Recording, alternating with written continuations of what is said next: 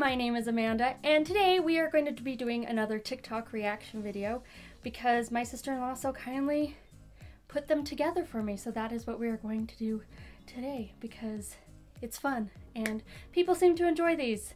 And sometimes you just need to laugh at the situations that are going on. So we are going to be enjoying some of these TikToks. So just a reminder, this is all in good fun. So if any of your chronic illnesses or disabilities or handicaps come up in this, I am not making fun of you at all in any way. It is just in good fun and we are just having a good laugh. So let's get started watching these videos.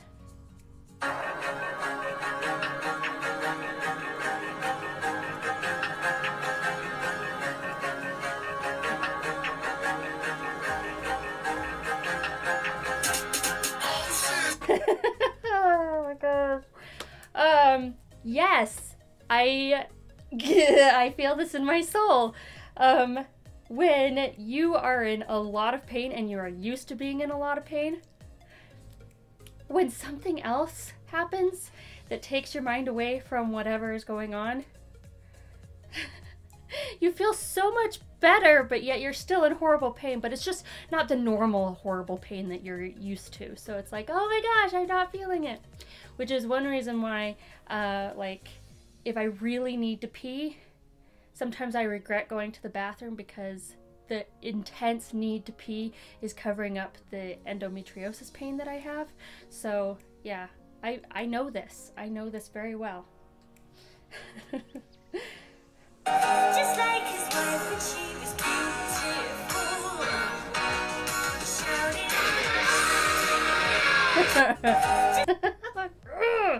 Yes! This happens almost every time I go to the doctor, which is why I try to avoid the doctor like the plague, because I know that they are going to tell me that either I'm depressed or it's all in my head or prescribe some form of mood stabilizer, when in fact I have, you know, my neck muscles can't keep my head up anymore, and so my brain is squishing out of the base of my skull. But no, it's technically in my head. It is all in my head. But yes, that was my most recent one, was the headache and the intense pain and the sobbing and all of that. Was I was just depressed.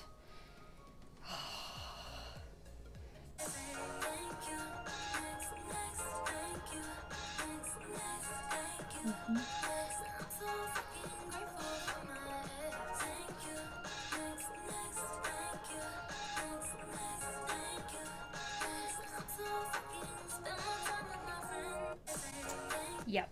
Yep. I feel all of that. I feel all of that. The one that gets me the most is "you don't look sick." I don't understand what exactly I'm supposed to look like, but I apparently don't look sick, so I can't be sick. No, there's no way. And that, I've also had "you're too pretty to be sick," which, thank you for calling me pretty. I appreciate that compliment, but my looks have nothing to do with how I feel. And, or "you're too young to be sick." Age has nothing to do with it. Yeah. Everybody talks about the free posters you get with antidepressants. But I present to you chronic illness posters.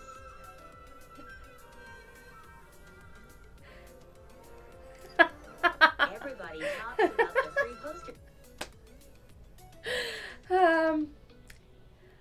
Oh my gosh. So I have one medication that comes with this giant poster of like everything that could go wrong. And I have to get them prescribed. I get them in bulk. So I get lots of them together. So it's just so many of these humongous posters of, oh my gosh, pills. And then if you get a new prescription, then the pharmacy will give you like a booklet of everything that could go wrong with it. Amen. Amen to this. I should put them on the wall and just have wallpaper of all of those posters.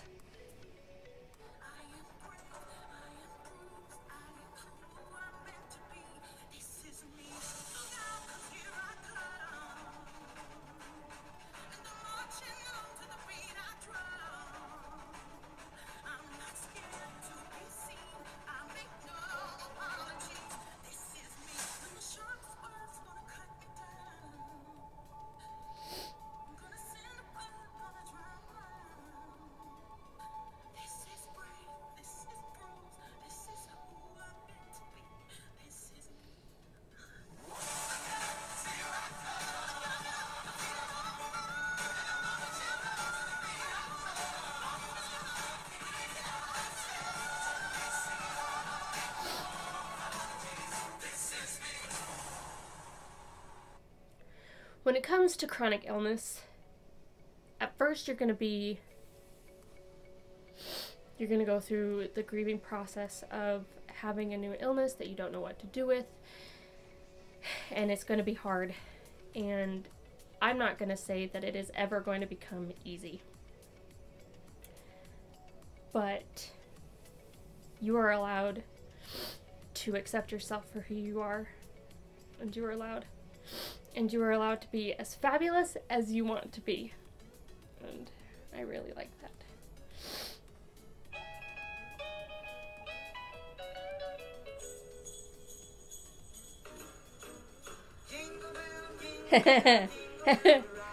Amen. Yes, anything fuzzy, soft, comfortable. Oh, pajamas are the best. Fuzzy, soft pajamas are absolutely wonderful. I agree wholeheartedly. Yes, I know that you want to be petted.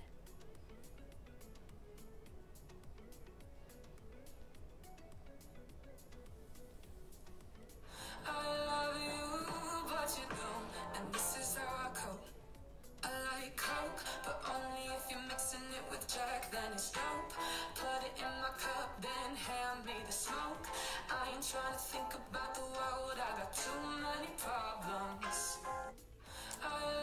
Yes, distractions are like the best thing ever when you have a chronic illness. And find something that you really love and do it. And if for some reason all the things that you really love are super active, find something that you can have a passion for that you end up just having to sit in your chair. Like mine is crocheting or sewing, or I'm not very good at cross stitching like she does, but I watch a lot of TV shows, lots of documentaries, a lot of murder mysteries. So yes, find something to distract yourself.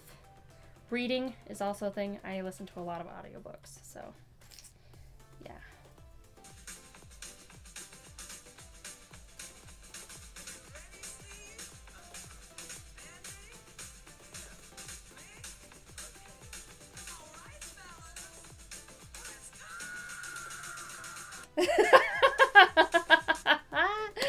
Yes, like every freaking morning, that is me. All of my illnesses, I could be having the best sleep ever and having a great dream. Like last night, I was a warrior and I was like fighting with double swords and it was super cool. And then I woke up and I was like, oh my gosh, my whole body is breaking. And all of my illnesses come flooding in, and yeah, you know, when you finally get to sleep and then you're woken up by your illnesses, that's just great. This comment literally explains what goes on in my head. Like, it's so hard. Like, for example, like, this is just a complete example, so nobody come at me, whatever. Like, if I had one arm, that's classed as a disability, isn't it? Or if I was suffering from cancer and I was having chemotherapy, so I lost my hair, it's all visible disabilities. People don't question that. They wouldn't walk up to someone and say, oh, well, what if you're hiding half your arm? Or what if you just shaved your head and you're pretending to have cancer? Nobody says that, do they? But because you can't see our disabilities, we have to justify ourselves. Like, I don't understand that. Like, you don't know us. You don't know what we deal with behind closed doors. So just because you can't see my disability, we always end up justifying ourselves. It is ridiculous and difficult, but you'll get through it. Amen to all of that. It is really difficult when you have an illness that can't be seen. I have caught myself trying to make my illnesses more visible so that I wouldn't have to explain myself to other people. I don't really do that anymore. I'm more comfortable with my disabilities now than I was at the beginning. But in the beginning, man, it was hard because people would blame you for parking in handicapped parking when you know darn well you can't walk very far, or you have a wheelchair but you look just fine. and it's draining. And sometimes people that have invisible illnesses become agoraphobics because it's too terrifying to leave the house because you're constantly trying to tell people that you're sick and they don't believe you. I know that I do a lot of reenacting, 1840s reenacting, and someone kept trying to get me to be in a parade, and they wanted me to walk in a parade, and I was like, there is no way that I will be able to walk in a parade. And it's like, oh no, you're walking just fine, you walk around the encampment just fine. And I'm like, we're a really small group, and you know, I sit down between walkings and I don't really stand up much during the day, but you don't notice that because there's lots of people coming through and I'm doing the activities that I'm doing. And the person would not take no for an answer. And I finally just told them I have a brain tumor, which I don't, but I told them I did so that they would leave me alone. And so it's ridiculous when you all of a sudden find yourself lying so that people will actually take you seriously. And I don't suggest lying about illnesses. Don't. Do not follow my example, okay? I know what I did was wrong. I'm just saying. He wouldn't leave me alone. Something about chronic illness that I don't think it's discussed enough is the reality that when you become sick or disabled, you lose people. Growing up, I always heard stories about people who got a cancer diagnosis and then their partner left them. I never understood that until I became chronically ill, lost my best friends, and realized, oh, that's how that happens. This sucks. I know that being sick changes a lot of things. I know that I was sadder and more irritable at that time in my life. I was more passive-aggressive because I was in pain and I was grieving. And people stopped making time for me because I was immobile. I couldn't go anywhere. And it wasn't much fun to just hang out with me in my house. And I think more than anything, a lot of my friends just didn't know how to handle this. Which I can't blame them for. I mean, I didn't know how to handle it either. But the difference is that I didn't have a choice. If this has happened to you, I want you to know that you are not alone and that this is not your fault. And if you have a friend who is newly sick or disabled, I hope you know it's okay to not know how to handle it. But I hope you'll take this time to try to learn because you don't have to have all the answers. They just need you to be there. During a time what they need more than ever is just to know that they're not going through this alone and that you still love them. Very muchly so. I lost a lot of friends when I became sick. And I think one of the biggest things is that people don't know how to handle that you're sick all the time. And they think that they have to bring it up in conversation. And so they're like, oh, I don't know how to deal with being around a sick person all the time. But in all honesty, unless you're having a really crappy day, which happens a lot, but unless you're having a really crappy day and you're just like snapping at everybody, because that can happen, when you're in pain, you can be very irritable, like very irritable. But for the most part, you just want to be treated like you were before you got sick. You just want to be the same person. You have the same personality. You have the same likes, the same dislikes. Even if you can't do the things the same anymore, you still like them. Like, I still love hiking and I still love being outdoors. I still love dance. I love to watch dance. I love all of it. I can't do it anymore, but I still love it. And so I still want to talk about it. I still want to be involved in it. And so what I always say is, how do you talk to someone that is now chronically ill? The exact same way that you talked to them before. They're still the same person. This is a question for chronically ill people. Where's the weirdest place you've ever had to sit down? If you're confused about the question, it is probably not applicable to your illness, but this is for my people with POTS, my people with dysautonomia. I know y'all got some good answers. I've had like a lot of the classic situations, like someplace weird at a mall or a grocery store or whatever.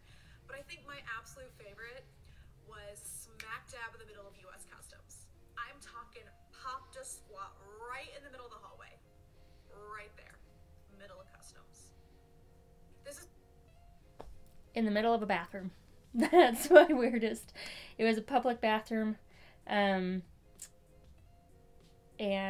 I was waiting for someone to come out of a stall, and I was about to pass out and I sat on the floor in a bathroom, a public bathroom. So yeah. And I have done the store one, I have done the mall one, I have done all of that, but yeah, public restroom is probably my worst place that I've ever had to sit down. A couple of years ago, my cat got diagnosed with asthma, so she gets a puff from an inhaler once a day. First, you have to shake it and then put it into the spacer. She knows what's coming. She doesn't want it. Unfortunately for her, I care about her well-being, so here she is, getting ready for her puff. We fit the mask over her face, and then we press down on the inhaler, which dispenses the medicine into the chamber. I know she looks really uncomfortable, but I promise she's purring pretty much throughout this whole process once we get going. There's a little flap in the spacer, you can see it moving, and once it's gone 8 to 10 times, we know that she's gotten enough of her medicine.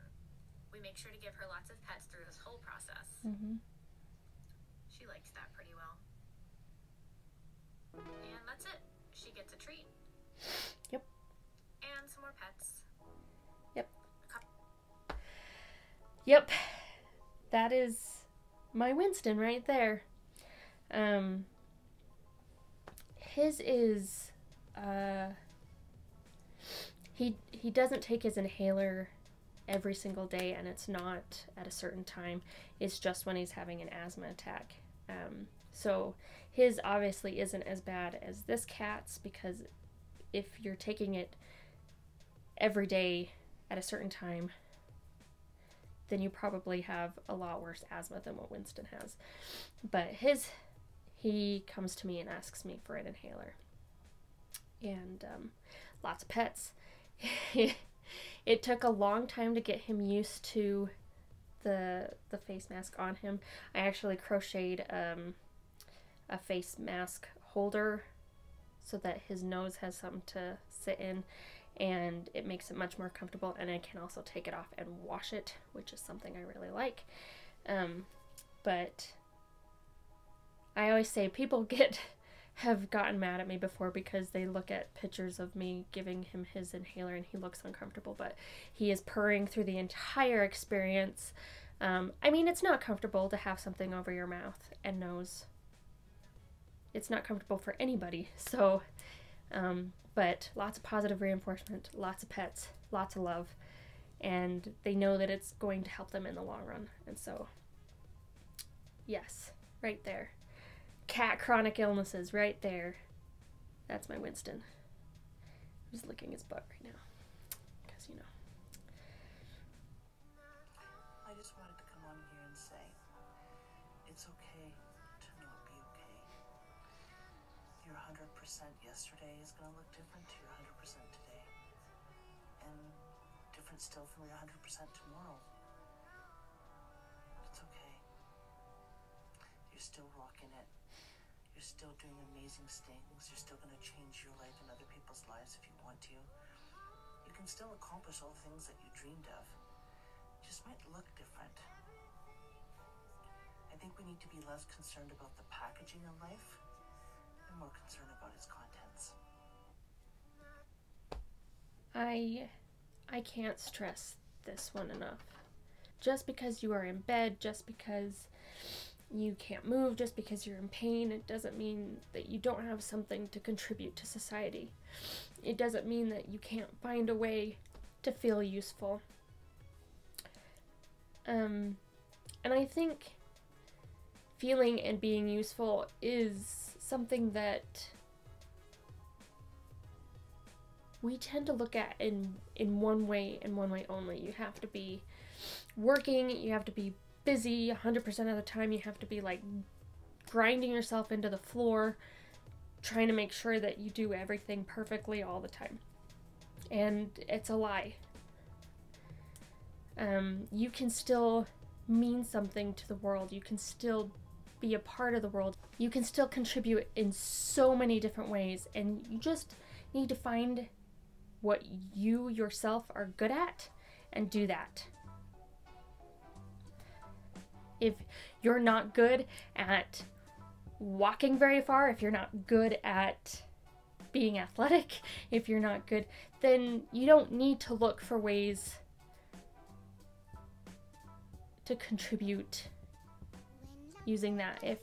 If you're really good at writing notes, write notes. Send letters. If you're really good at drawing, draw.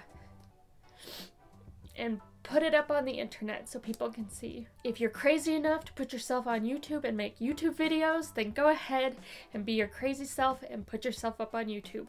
You matter, you are important, just the way you are. And stop looking at your life through someone else's lens. Look at it through your own. So if your victory for the day is getting up and making the bed, perfect, get up and make that bed. Or maybe your victory for the day is you actually get out of bed. Then good for you, you got out of bed. If you can't get out of bed and your victory is opening your eyes, then good job, you opened your eyes. So what I say is don't compare yourself to anyone else but yourself. And even then, you can be very mean to yourself. So be kind to yourself and remember that you are important and you are worthy of this life. Well, I hope that you enjoyed this video. I hope that you've got enough laughs out of it. I hope that maybe you got inspiration from it, or maybe something hit just right and you were able to get the comfort that you need. Please remember that no matter who you are, what you're going through right now, you are valid and you have a right to exist. You are important. And you deserve to love yourself. Know that there are people out there that care very deeply for you and have intense empathy for you. If you enjoyed watching this video, or you learned something, or you liked it, or whatnot, go ahead and click that subscribe button, and go ahead and click that like button if you did enjoy this video, or maybe you just want to be part of the Manda's Musings crew. Remember to be kind. Kindness is free, so give it out to everyone, and I'll see you next time. Bye.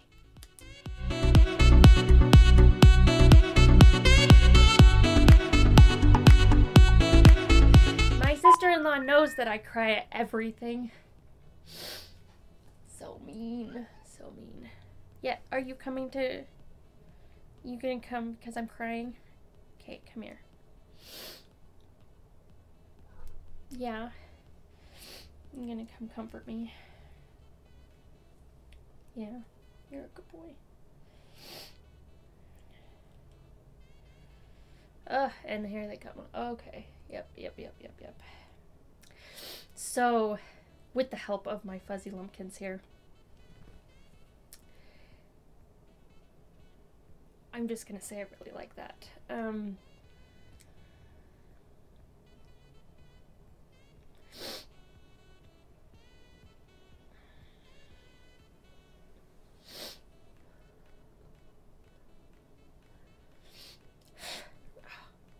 I love you, but you just know how to get hair everywhere on me. Especially when I'm crying, because then it gets stuck to my tears. Kitty glitter.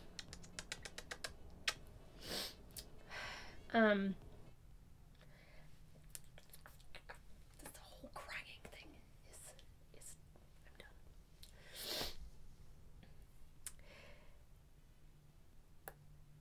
Blank.